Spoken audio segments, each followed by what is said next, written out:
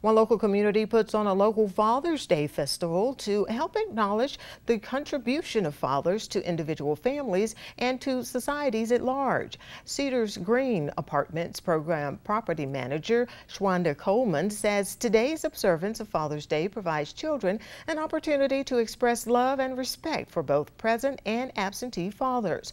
The children have created handcrafted Father's Day cards and a banner. Coleman says the sentiment goes a long way in strengthening the father-child relationship and consequently in the emotional department of the children. A lot of times we forget about the fathers, and we do have fathers that are not on the premises, and we like to have our children of Cedar Green Apartments recognize them. According to the U.S. Census Bureau, 24 million children in America, 1 out of every 3, live in biological father-absent homes. And with Father's Day this weekend, children without daddy in the home may have a more difficult time appreciating the significance of the day. Coleman says 30 children ages newborn to 16 years participated in today's event.